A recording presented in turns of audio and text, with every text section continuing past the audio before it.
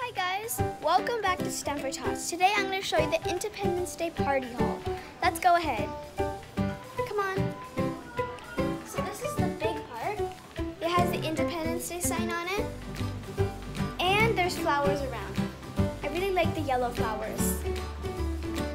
And I'm giving gifts to everyone who come to my party. This is the gift bag.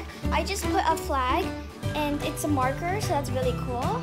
And I also put some telescopes and some candy.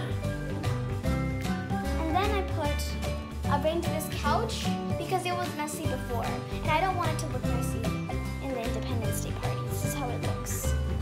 I put 2 pillows over here, a blanket over there, another blanket over here, and then the blanket over here.